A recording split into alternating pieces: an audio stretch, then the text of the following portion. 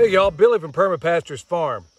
Okay, today we're going to talk about something that seems to be contentious to some people out there. And that is, lo and behold, what I think is the beloved black locust. This little sucker right here, you see that? Okay, a lot of people seem to think they're a pest.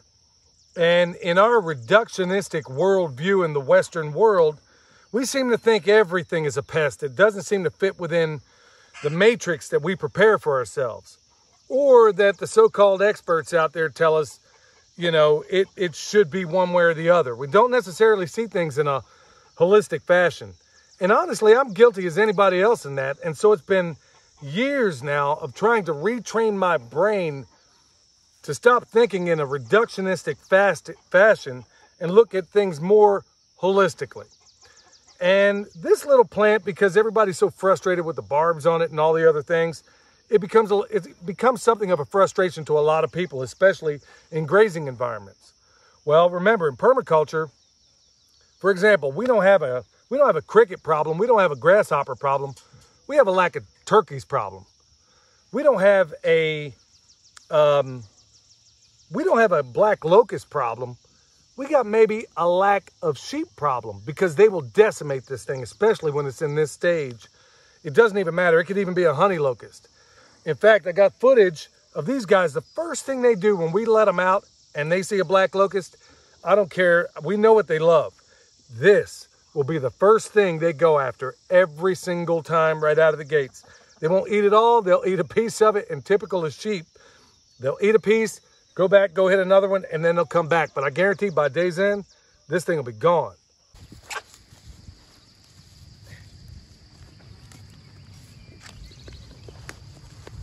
Here you go. They just let out in the morning. All this stuff out here to eat. They're in the place where the compost pile was until we decided to put it around all the trees. And the first thing these sheep go after is the one thing everybody seems to want to call invasive. And what is it? A black locust popping right up. So over here, we chopped down a black locust that was it wasn't where we wanted it to be. So we dropped it right about here. And it dropped a bunch of seeds and stuff out here. Well, a lot of people would think that's a problem. And folks, like I said, just kind of rethink some of these things everybody tells you is a problem, whether it's a honey locust, black locust. Go check out Renewed Homestead, where Denise there is actually doing like a series of videos talking about all these things that everybody tells you are weeds, and they're not.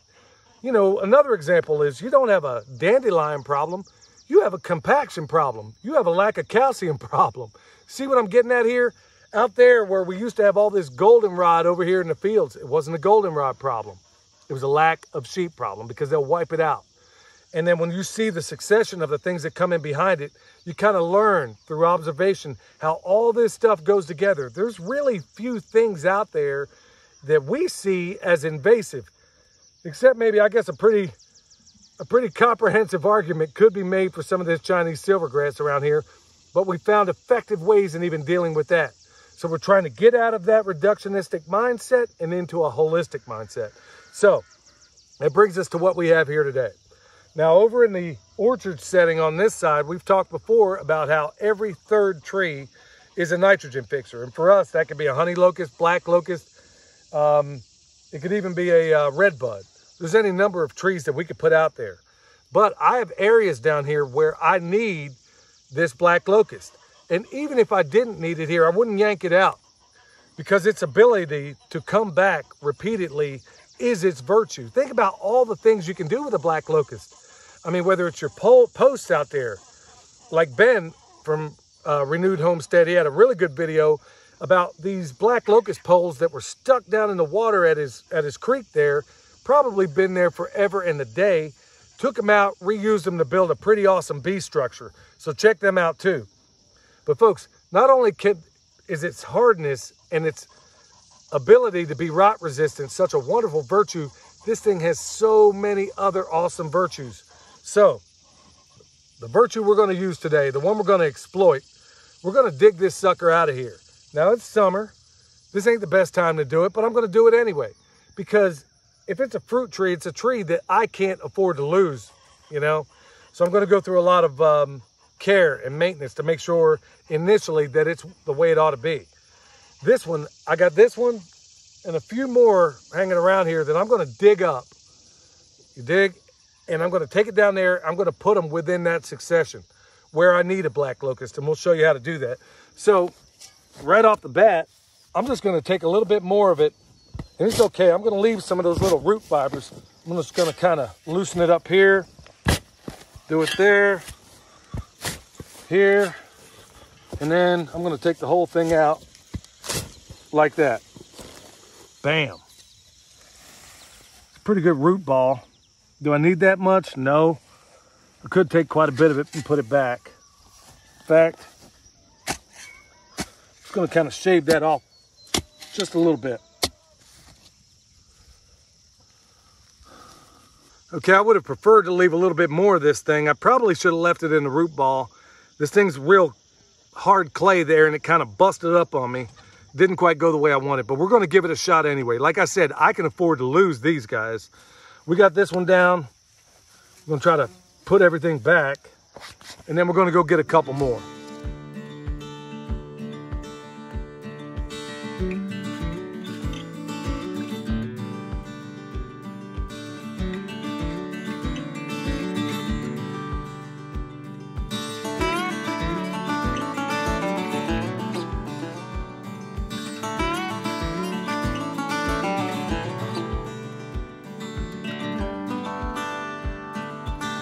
All right, y'all, I yanked up about 3 of them here.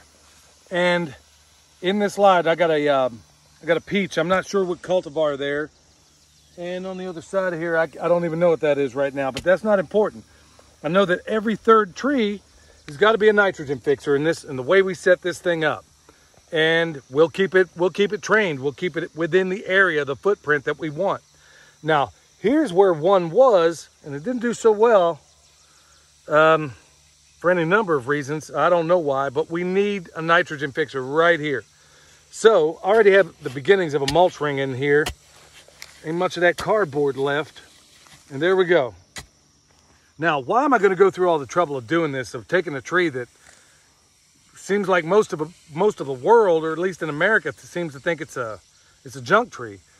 Folks, I had to cut one down the other day, and William carved a fine spoon out of this thing.